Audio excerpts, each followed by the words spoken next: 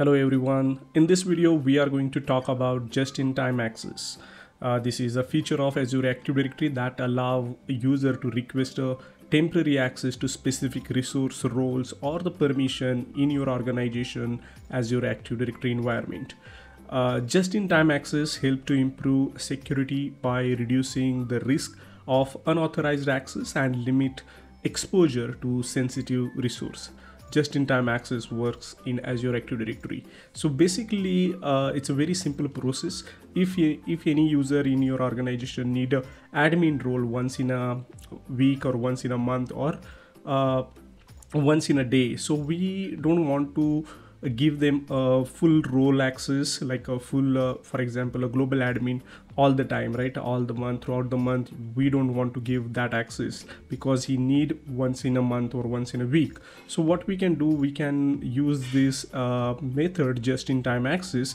Wherever the user is required, then we can, or he, like that user particularly, he can elevate his permission to that role, a global admin role, and he can do their task, and that role will automatically removed from his account. So this is the main feature of just-in-time access. This role comes with the Azure Active Directory P2 license. So any user is using this feature, he need to have a Azure Active Directory P2 license. So I'll show you how you can do that, how you can perform this. So you need to come on this Azure Active Directory. This is the Azure Active Directory portal, and when you go down, there is a privilege identity management, that is PIM. And when you go here, you will see that is my role is global administrator. Now this is I logged in this portal with my global administrator. Now I want to give access to one of my user to do admin activity. Actually, I don't want a user have that role all the time, so I want to give that permission temporarily. So what I can do, I can come here in Azure AD role, and there is assign eligibility. When I come here, you will see that there is a lot of roles are here, that this role also applicable with the Azure portal, where you can give the permission or make a or you can give the permission to the resource based also. So now in this case, I'm just for example or scope of this video, I'll just give the global administrator permission to one of my company user.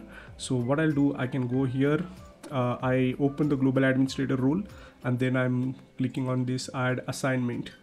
Okay, so I'm here, I'm selecting one of my user Alex, and I'm clicking here Alex, and I'll click next.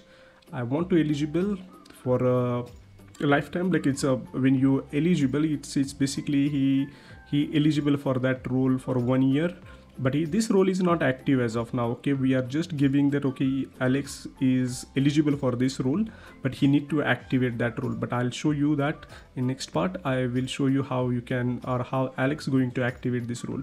So I'm just making him eligible for this role. Click next, assign, and this role will assign to the Alex. So let me open the Alex page. Let me show you the Alex, how Alex is going to see this. So I'm logged in with the Alex. So now I'm logged in with the Alex, and you see this is Alex don't have any admin privilege right now. If even Alex want to open admin.microsoft.com, you will see that he don't have any access to this. So now how he can elevate his permission? Now he need to go on the portal, that azure.com.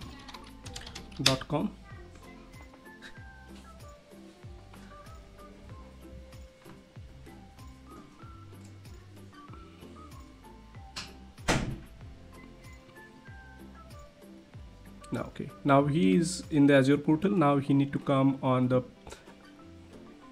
PIM, privilege identity management. Now when he see my role, now you can see he's eligible for the global administrator, but this role is not active.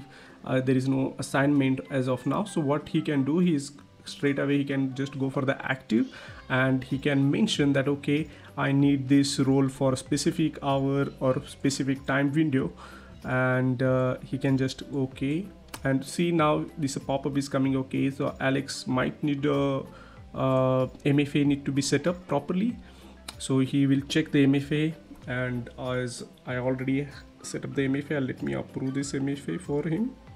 I approved his MFA. Now validation is verified, and now he can make like how many hours he need to have this access. Let me take this 1 hour. Okay, I need access. Alex need access to or Alex need access for 1 hour, and I'll just put the reason for testing and activate. So now it will check the process and validate activation completed.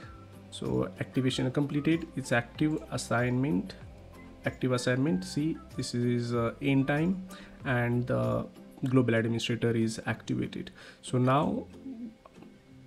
when you refresh this admin.microsoft.com, still you will see this is not active, right? This role is not active. So what he can do, he can just log off from this portal basically, because that authorization token got changed, right? So that he need to refresh that token again. So he need to log in back again with his user ID, sign in back. Yes. Now let's try to open admin.microsoft.com,